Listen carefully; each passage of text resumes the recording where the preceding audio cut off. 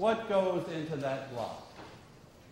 You see, these might be, this matrix might be, these matrices might be like 20 by 20 with blocks that are 10 by 10 to take the easy case where all the blocks are the same shape. And the point is that I could multiply those by blocks. And what goes in here? What's that block in the answer? A1, B1. That's a matrix times a matrix. It's the right size, 10 by 10. And any more? Plus, what else goes in there? A2, B3, right? It's just like block rows times block columns. Nobody, I think, not even Gauss, could see instantly that it works. But somehow, if we check it through, all 5 ways we're doing the same multiplications. So this familiar multiplication is what we're really doing when we do it by columns, by rows, by columns times rows, and by blocks. Okay, I just have to get the rules straight for matrix multiplication. Okay.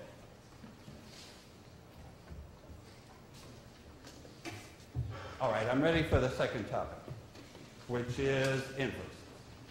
Okay, ready for inverse.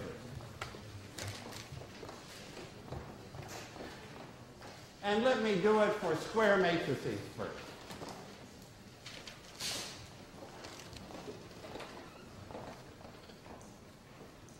Okay, so I've got a square matrix A.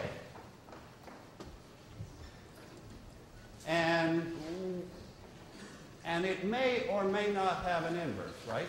Not all matrices have inverses. In fact, that's the most important question you can ask about the matrix is, if you know it's square, is it invertible or not?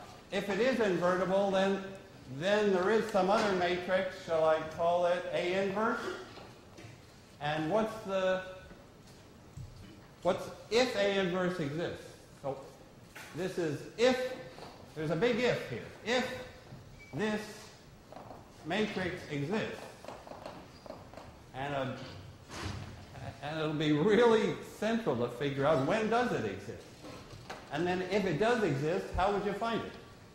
But what's the equation here that I haven't that I have to finish now? This matrix, if it exists, multiplies A and produces I. Thanks. The identity. And actually, there's a little more to it, because normally, I mean, right now that's like a left inverse. It's sitting on the left of A. But an inverse for a square matrix could be on the right as well. So this is true too. That if I have it, yeah, in fact, this is something that's not easy to prove, but it works. That for square matrices, a left inverse is also a right inverse. If I can find a matrix on the left that gets the identity, then also that matrix on the right will produce that identity. For rectangular matrices, we'll see a left inverse that isn't a right inverse. In fact, the shapes wouldn't allow it. But for square matrices, the shapes allow it, and it happens. If A has an inverse. Okay, so give me some cases. Let's see, I hate to be negative here, but let's talk about the case with no inverse. So these matrices are called invertible or non-singular.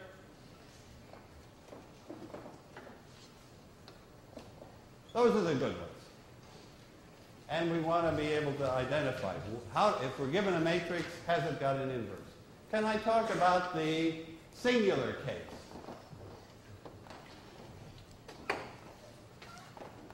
no inverse.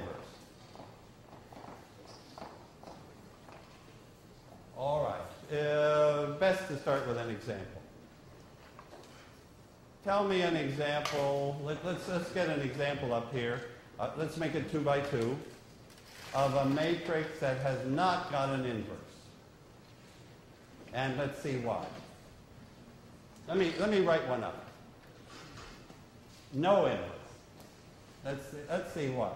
Let me write up 1, 3, 2, 6.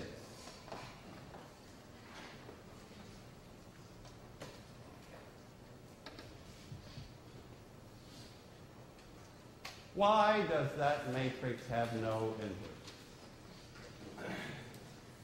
You could answer that various ways. Give me one reason. Well, you could, if you know about determinants, which you're not supposed to, you could take its determinant and you would get 0. Okay. Now, all right. Let me ask you other reasons. Let me ask for other reasons that matrix isn't invertible. Here, I could use what I'm saying here. Suppose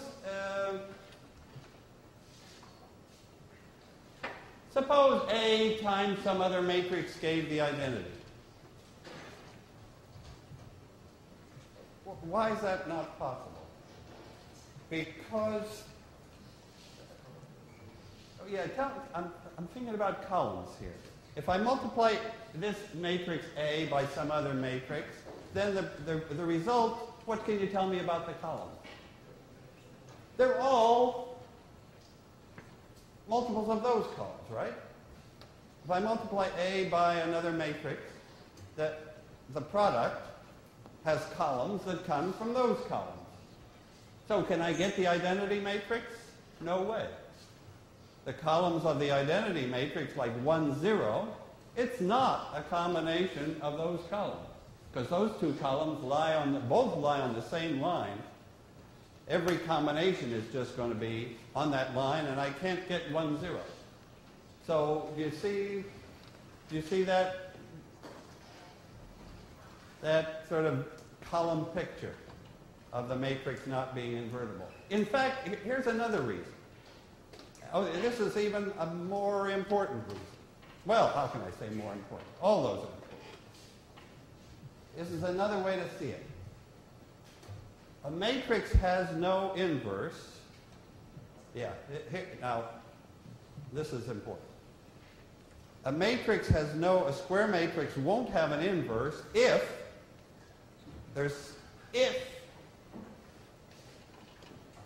no inverse, because I can find an x, a vector x, with A times x giving 0. This is the reason I like best. That matrix won't have an inverse. Well, let me change I to U. So tell me a vector x that solves AX equals 0. I mean, this is like the key equation. In mathematics, all the key equations have 0 on the right-hand side. So what's the x? Tell me an x here. So now I'm going to slip in the x that you tell me, and I'm going to get 0. What x would do that job? 3 and negative 1? Is that the one you picked, or? Yeah. Or another. Well, if you pick 0 and 0, I'm not so excited, right? Because that would always work. So it's really the fact that this vector isn't 0 is important. It's a non-zero vector, and 3, negative 1 would do it. That just says 3 of this column minus 1 of that column is the 0 column. Okay. So now I know that A couldn't be invertible. What's the reasoning? if AX is 0, suppose I multiplied by A inverse. Yeah, well, here's the reason. This is why this spells disaster for an inverse. A matrix can't have an inverse if some combination of the columns gives nothing. Because I could take AX equals 0, I could multiply by A inverse, and what would I discover?